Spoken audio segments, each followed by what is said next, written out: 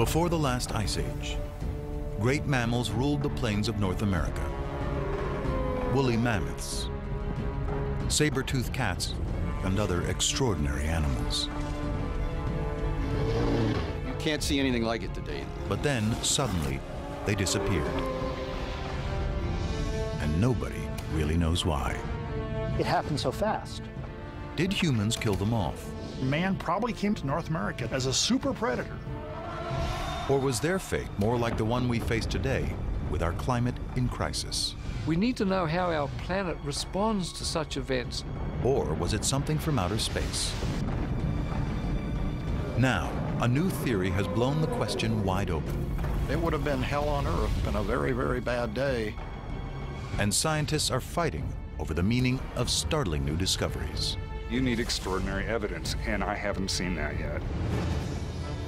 NOVA wades into the thick of this controversy in hopes of finding the answer. This is art. This to me is a Mona Lisa image. This is science in action. The stakes are high. The outcome uncertain. Right now on NOVA, go inside the investigation to solve the mystery of this last extinction.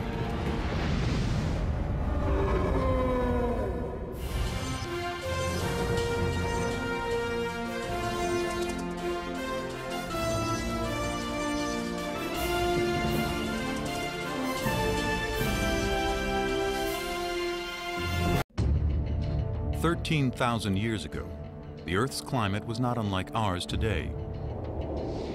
But then suddenly it changed, radically.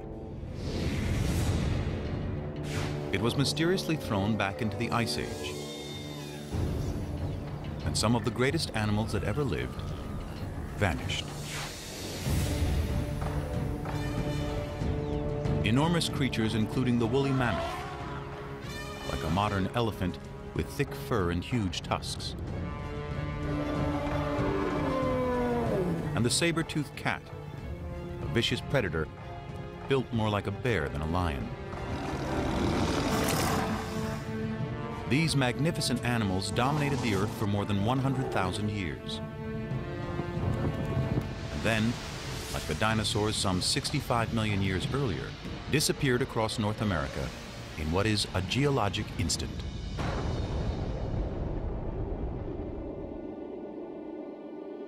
But unlike the dinosaurs, nobody really knows why.